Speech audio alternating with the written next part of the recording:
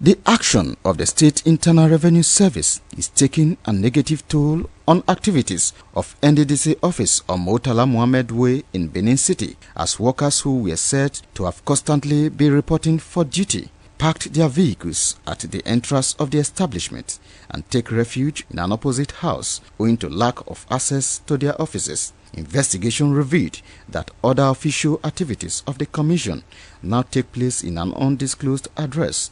Some concerned residents who spoke on the issue called on the two government parastatals to negotiate the issues at stake, maintaining that it is unhealthy for two government agencies to be flexing muscles over issues that could be resolved amicably, and called on the management of NDDC to do the needful and pay their taxes. For a government to function very well, every firms, every organization have to pay their tax. In the Western world, like the USA, the London we do run to today, they be function because of the taxpayer money. Then I believe an organization like NDDC has to pay their tax for the government of that state to run very well. You know, the people that are supposed to work down, they are not in seat. They are not on seat. So people that are supposed to resume on duty now, they are not on seat because of the tax paying money. So issue. So they have to resolve this issue between them and the government. They have to pay the government so that the government can continue their work in the state. And speak with the people in charge. I think when they come together and dialogue and know the problem, then we all reason together and see that everything is working together.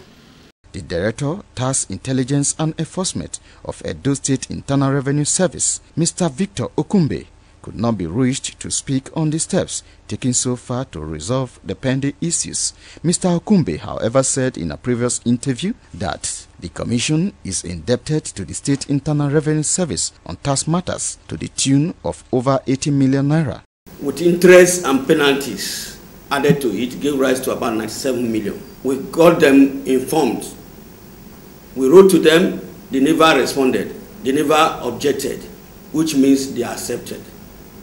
When we waited, they didn't pay, we had to go to the court to obtain court order, ex parte motion, empowering us to distrain their premises.